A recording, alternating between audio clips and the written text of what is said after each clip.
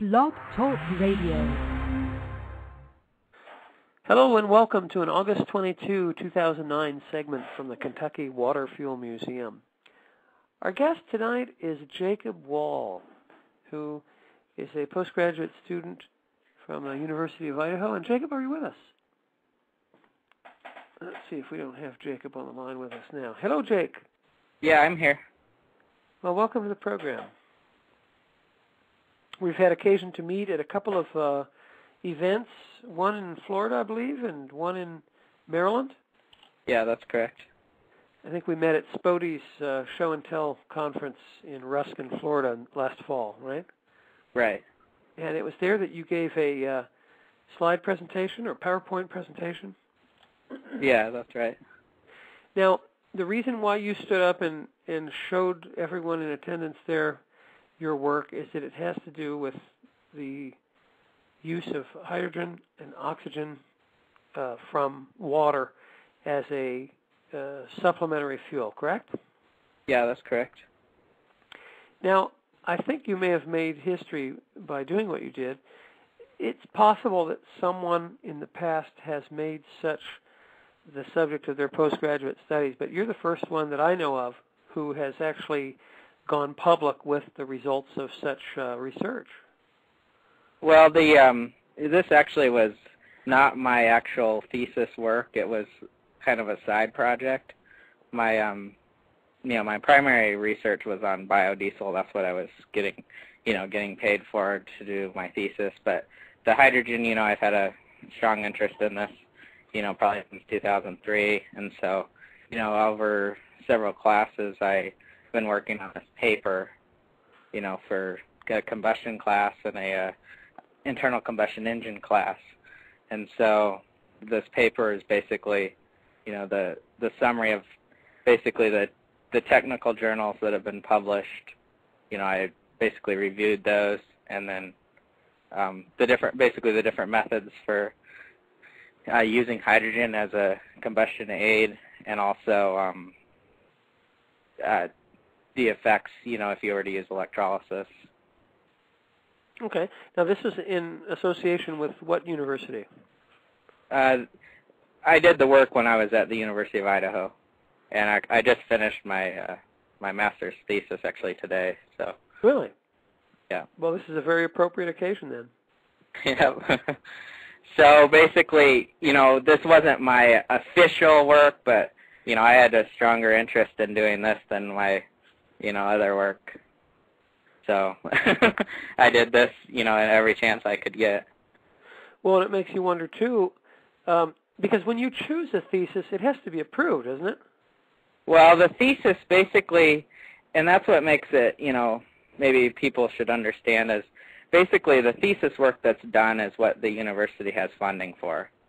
So, for example, like my project was purification of biodiesel. That was my thesis, and that was because a company who made products to purify biodiesel, they wanted to do a study on it, and so that's where I got my thesis. Basically, the particular department you're in, they they get grants and different things to do different researches. Otherwise, the research isn't just what you want to do necessarily. Yeah, so it has to be approved. Yeah. Okay, so it's quite possible that there would be no backing for the subject that most interested you. Could be, yeah. I hadn't really, when originally I had wanted to do something with this when I was an undergraduate. I wanted to do my senior project I wanted to do for, replicating one of Stan Meyer's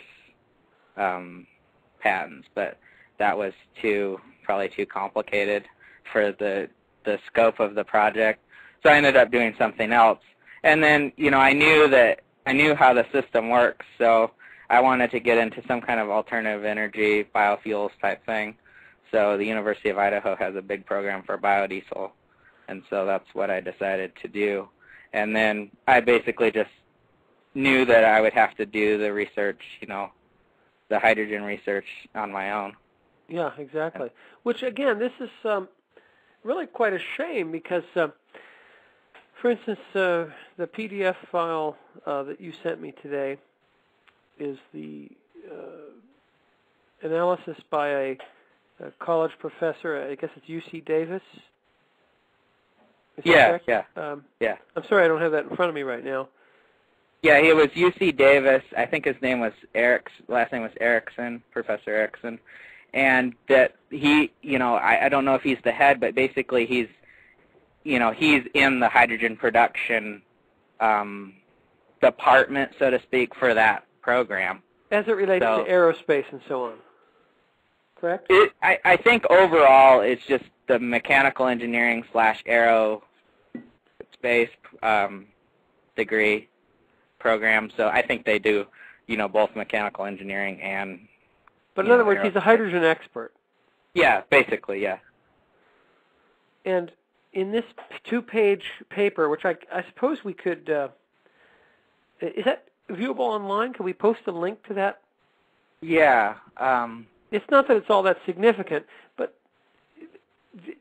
for a college professor to even comment on under-the-hood production of hydrogen fuel and the plausibility of using it as a primary source of fuel or as even a supplement. I mean, it is something that all of us who are interested in this technology, we do want to know what the powers that be, if you want to call them that, of academia, what they're saying about it.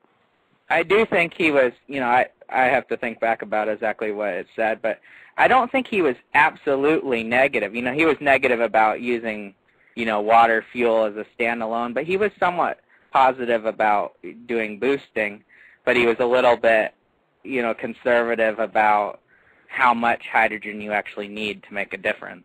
Yeah, but the point is this, that here he's an expert on this subject of this gas, right? This all prevalent gas that makes up most of the universe, and yet he really doesn't know. He says, I really don't know about this. This isn't something he said, this is why we do research. Well, isn't it funny that research has not been done? This technology's been around for over 100 years, and yes, this is why we do research, but how come there's so little of it to resort to as a precedent to say, well, here's the evidence of what can be done?